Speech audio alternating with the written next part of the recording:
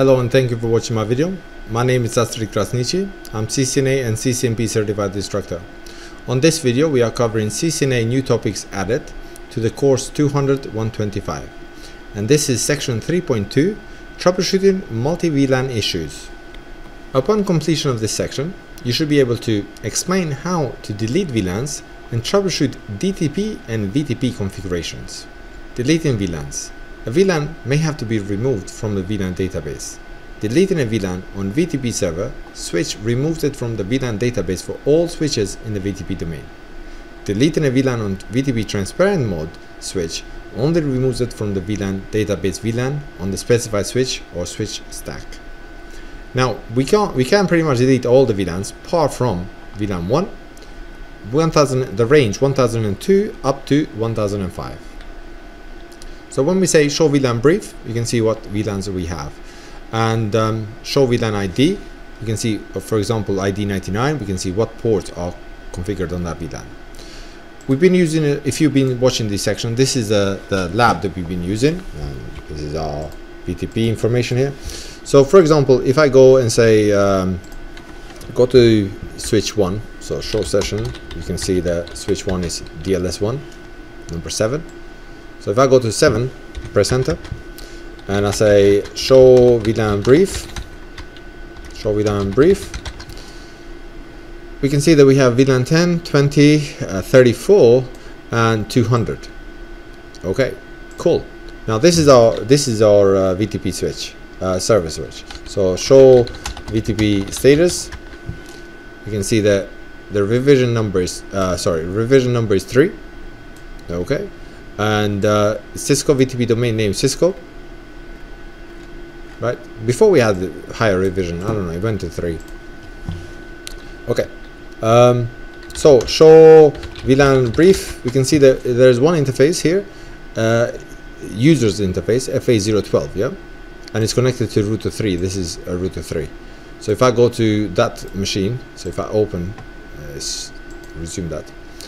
And we can see that I'm going to start pinging from this PCA to the router. I think it's router 3. Yeah, router 3. And I'm going to just continue ping. And then we're going to delete one VLAN and see what happens. Yeah. Oh, okay. So this IP config, and it's 34.5 is the IP address, and the IP address of its gateway, which is router 3, is 34.3. Okay. So ping. 10.1.34.3 minus T is continuous ping, yeah, forever. Okay, now what happens if I go and delete the VLAN 200? Oh, sorry, 34, right? Config T. Let's say no VLAN 34, VLAN VLAN 34, right? Now what do you think will happen to this FA012? See, the pings are stopped there, yeah? The pings are not working. So FA012, do you think it will go to VLAN 1 by any chance? We can check. So do show VLAN brief. Nope. VLAN 12 is not there. So port FA012 is not there. We said that if it's not here, it's probably trunking. Okay, so let's say, okay, do show interface trunk. 12 is not trunking either. So if you delete a VLAN by mistake or by choice, then you have to make sure that you put the ports in the one VLAN that you have first before you make the delete, before you delete them, or before you delete the VLAN. So remove the ports, put them to an active VLAN, or if they're off ports, then put them to an inactive VLAN, but don't delete the VLANs while it still has ports in it. VLAN 1, which is default, and 1002 up to 1005 are default. You cannot delete them. So if I bring that VLAN back, so VLAN 34, name R3 was R3 to R4. Okay, exit. Then our pings are going to start working. Well, after your spanning tree has 50 seconds. 30 to 50 seconds after the spanning tree has done its thing, right? Well, what? Let's see it. So do show spanning tree for VLAN 34. So we're still learning. 12 is forwarding, but because of the port 3, it's connected to the router. It's still learning. Okay, now it's forwarding, so you can see there it's forwarding. Okay, cool. So if I go back to our slides, don't delete. Well, you can't delete VLAN 1. You can't even change it, the name or anything. You can't edit it. So you can't delete the normal range and extended range. So use the no VLAN and VLAN ID to configuration command to delete the VLANs. So for example, deleting VLAN 99. Show VLAN 99, ID 99. It's not on the database. Now by default, the VLANs are stored on the database vlan.dat. So to see that, say do show flash. So here, if you don't want, if you want to factory reset this switch, you will have to say erase startup config, start up config, and then delete vlan.dat. You sure you want to delete it? Yep, you want to delete it, and then reload. All right, I'm not going to do it, but that's how you do it. Okay, the next thing, troubleshooting DTP issues, dynamic trunking protocol. Trunk mode mismatches. One trunk port is configured with the trunk mode off and the other trunk mode on. This configuration errors causes the trunk link to stop working. Solution: shut the interface, correct the DTP. So you remember the DTP. DTP is dynamic trunking protocol. So it had few modes. You can either set it manually as on, you can turn it off. So how can we set it on? So if I go back into let's do one here, one slide. So how can we set it? If one mode is like switch port mode trunk, right? And if you get this command like this, yeah, capital letters, command rejected. Now the problem is that this switch can support two protocols. The switch can support ISL and .1Q. So the switch says, okay, well, it's rejected because I don't know what you want. You want me to be trunk, but you need to tell me first, do you want me to be ISL or .1Q? So you would say, okay, switch port. Let me write it with low letter. Switch port trunk mode. Switch port trunk, sorry, encapsulation .1Q. Okay, and then switch port mode trunk. Right. Now manually we set in this switch to be a trunk port. If you want it not to be a trunk mode, you say switch port mode access. That's trunk enough. Or you can let it be dynamic. So switch port mode dynamic disable, where is desired. Now that you're asking DTP to get the trunk in, so you want the mode to be desirable, or you want the mode to be auto. Now desirable is desiring to be trunk mode, while auto is not. But it does not. If you want to be a trunk, then fine. But if you don't say anything, then it's going to be in an access port, right? So here, let me just go and try and put all these commands on our router here. Sorry, the switch. So config T. Let's pick an interface. So do show IP interface brief. There is no active interface. Just want to see these commands. So let's pick this 11, right? So interface FA011. Now this will support both. This will say ISL in .1Q. So if we say switch port mode trunk like this, it will give us command rejected. See, command rejected. Lower letters. Yeah, I thought this is big capital. Command rejected. So it says, well, I don't know really. Do you want is auto? Yeah. So do you want ISL or .1Q? So what you first need to do, you need to say switch port mode trunk encapsulation .1Q, and then mode trunk. It's fine. Or you can say switch port mode access, which we are not. We are disabling trunket. Or you can let it to be desirable. So let me just copy this up to here. Copy. And then question mark. You see you have a desirable. set the trunking mode dynamic negotiating parameter desirable, so DTPs are going to start running, or auto. There's no big help menu here. Auto says, well, user auto. So first, like if the other side negotiates to be trunk, then fine. If the other side doesn't negotiate to be trunk, then we're not gonna be an access port. Yeah. So desirable. Some of the switches have a desirable. Some of them have dynamic. So let's pick another interface. Show IP interface brief and see the default. For example, let's pick a 10. I haven't touched that. So show interface FA010 switch port. Now here in the top, you can see on this switch, which is layer 3 switch, DLS is a layer 3. So if I show you here, it's a layer 3 switch. This switch, the port is a dynamic auto. That's the administrative mode. By default is in dynamic auto. So if I connect the layer 3 switch to another layer 3 switch, they're not going to be a trunk port, right? So this is a layer 3 switch.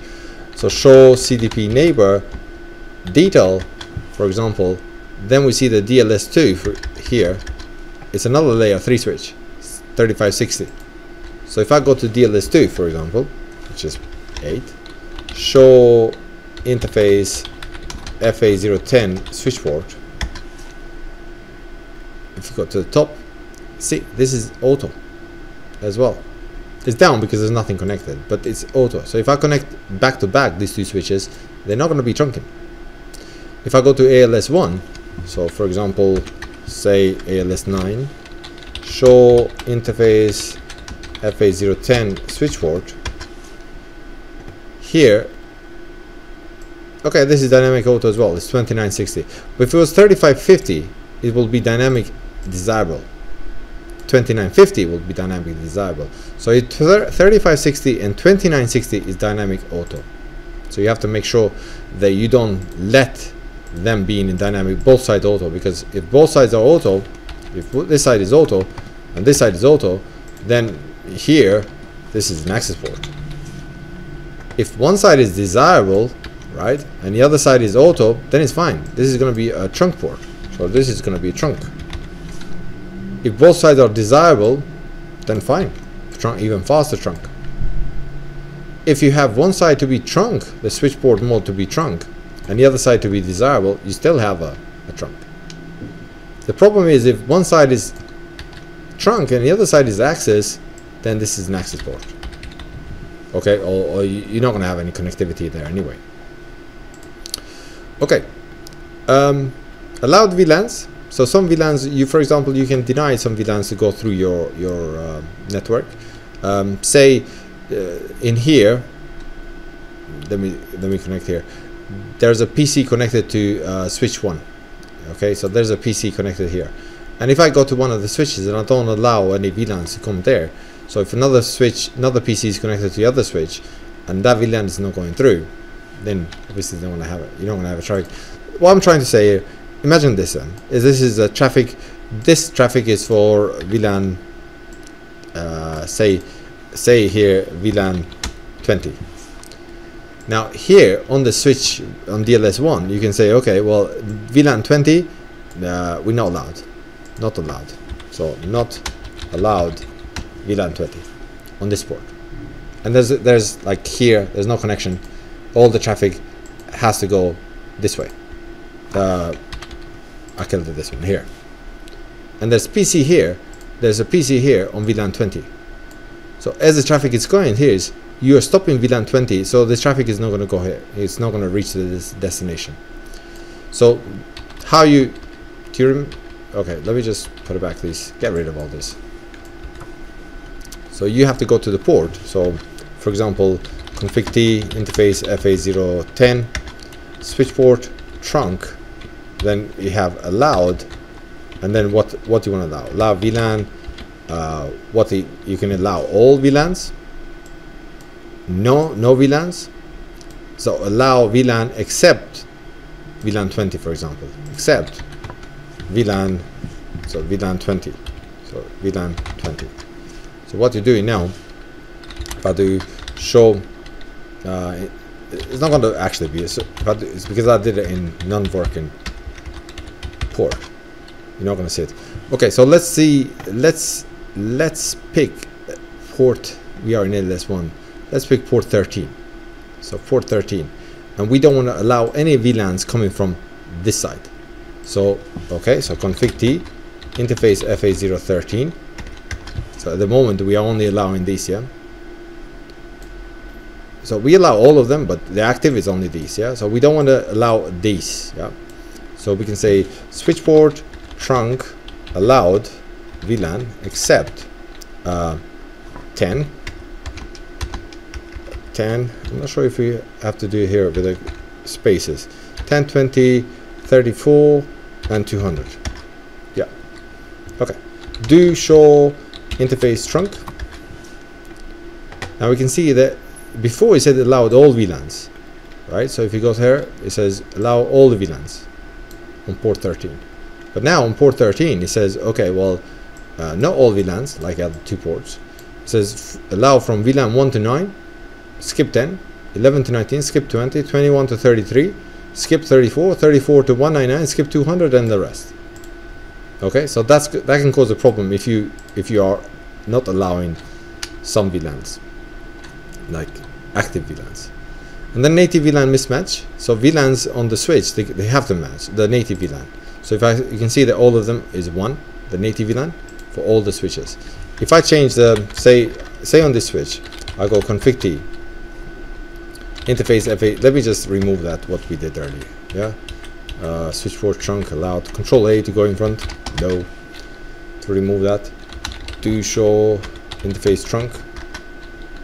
Now that's going to back to normal.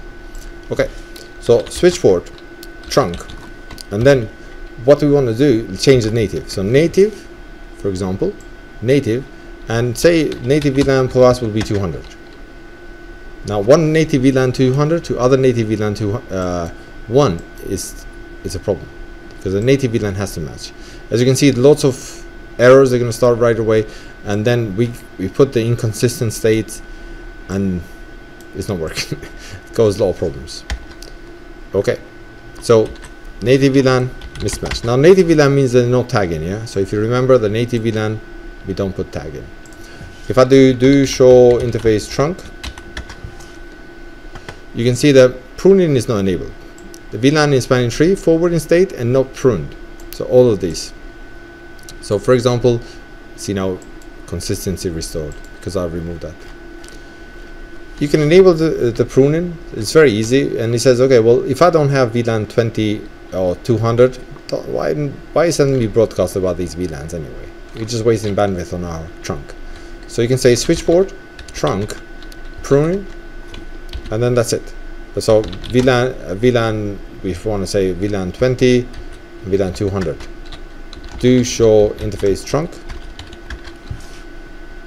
So here VLAN is spanning tree forward and not pruned. For example, these are your VLANs that's connected to all of these ports, so that's why not pruned. Well, here you can see the port 16 is not in spanning tree. It's not on forward state. Troubleshooting VTP issues. Incompatible VTP version. VTP versions are incompatible with each other. So version 1, 2, and 3. Solution: ensure that all switches are capable of supporting the required version. Now, unless you change into VTP version 3, leave them to VTP version 1. Version 1 and version 2 are exactly the same. Version 2 only supports token ring, so you don't have token ring.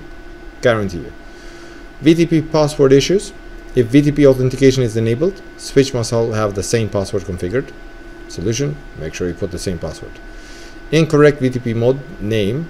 So for example, an improperly configured domain name affects VTP synchronization devices. So for example, if one of the devices says do show VTP status, this domain name is Cisco in capital and the other side is client, then obviously they're not going to synchronize the VTP. All switches set to the VTP clients, so make sure that one of the switches at least is on the server mode, because you want to create domains. And incorrect revision numbers. If the switch with the same VTP domain name but higher configuration revision is added to the domain, invalid VLAN can be propagated and valid VLANs can be deleted.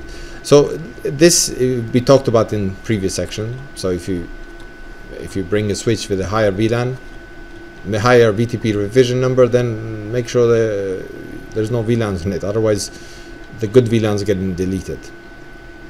Okay, what I think here that they don't explain that much is about transparent mode. So okay, let me just delete this line here like this. Yeah, so I just put, yeah, I want to delete this.